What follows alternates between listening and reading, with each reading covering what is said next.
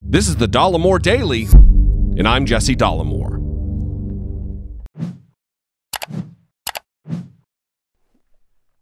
In these oft uncertain times, isn't it refreshing that we have a president in Donald Trump that just so happens to have all of the answers? Apparently, the bankrupt trust fund baby throwing Twitter tantrums in the Oval Office is an expert in absolutely everything. Donald Trump is a shameless know-nothing, an Olympic gold medalist in one-upsmanship. You know, he's the kind of guy that if he saw you talking to your buddies in a bar, he'd be slobbering like a lunatic, dying to cut in to tell you that he's been there, he's done that, he's saw that, he fixed that. And if given the chance, he'd be doing it so much better than you. Just in the last few days, this face-punchable bag of wet dog hair made a few colossal pronouncements, one more outrageous than the next. Take out your notepads, everybody. Here comes Santa Trump, and in his bag, he's got the answers for all the little boys and girls. He's giving away knowledge and advice for free. Whee! And the first, Donald Trump has the solution for the horrific fire disasters that have consumed my home state of California. We are now up to a death toll of almost 90 Californians, and hundreds of people are still missing. The fire was so merciless and moved so quickly that we are having trouble identifying the charred remains of the poor souls who couldn't evacuate in time.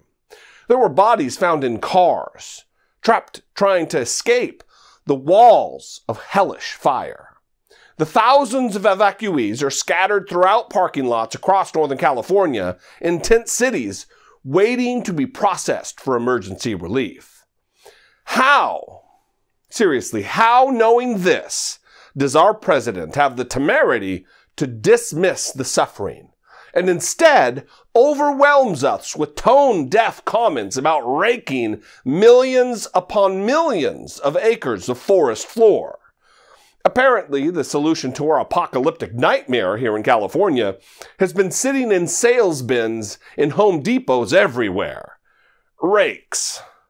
GD rakes. Gavin's committed, we're all committed, I'm committed to make sure that we get all of this cleaned out and protected.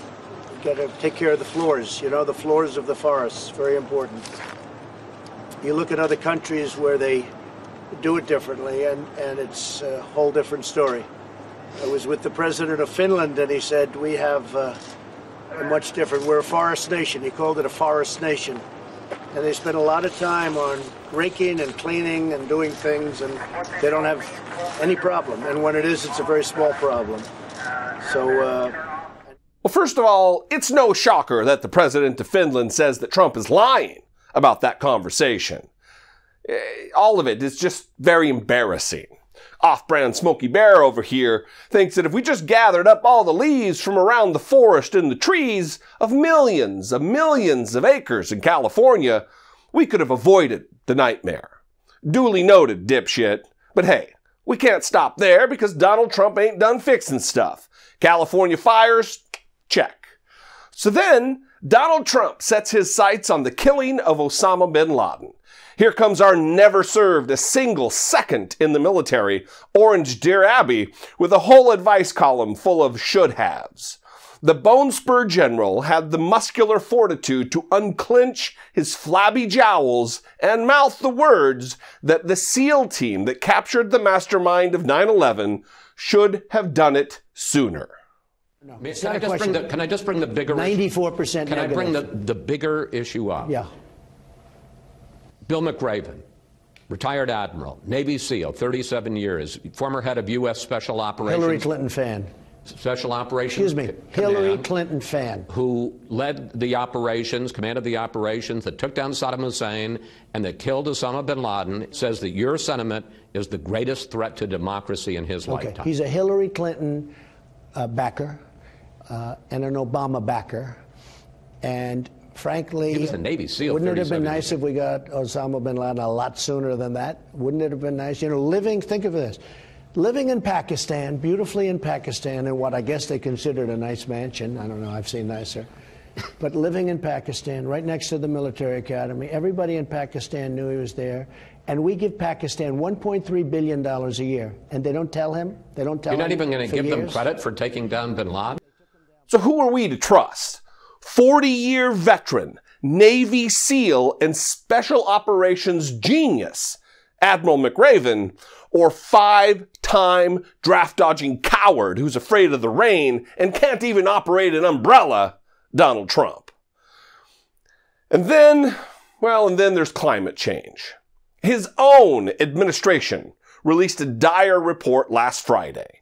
13 federal agencies working in coordination released a detailed document featuring the conclusions of more than 300 scientists called the Fourth National Climate Assessment. Their unassailable conclusion is that the planet is getting warmer, human activity is contributing to that warming, and that we are approaching a point of no return in terms of the damage to the climate. This is from the Trump administration. And his big brain response? Meh, I don't believe it. I've seen it. I've read some of it, and it's fine. They say economic impact is devastating. Yeah, I don't believe it. You don't believe it? No, I don't believe it. Nope, I don't believe it. Come on, dingus. Who are we to believe?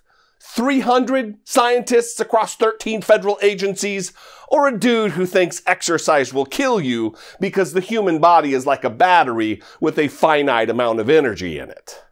Listen, the good news is that while these people hang on every single word that finds its way out of his mouth, the majority of Americans don't. And I think he even knows it. But he's not trying to convince us. He is desperately trying to cling to whatever public support he can, even if that means lying, deceiving, and simply making shit up as he goes.